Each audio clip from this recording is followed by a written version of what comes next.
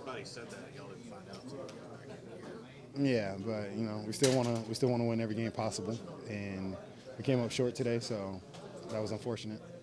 You guys have kind of become old hands at winning in the last week of the season. Very familiar with it. 3 years in a row. So Yeah. What is that like? We put ourselves in this position, so we got to live with it, and we got to go to Houston and get a win. So that's all it is.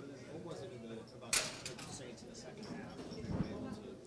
They got the balls to their playmakers and made plays and got in the end zone, and we just got to watch the film and get the answers for it and see how we can do better so we don't make the same mistakes for next week.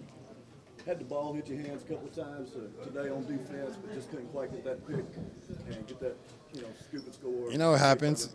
Yeah, it happens. We got to make the most of our opportunities when the ball's close to us like that to give our offense a chance to put more points on the board. But we just got to play with better technique and get those plays next time.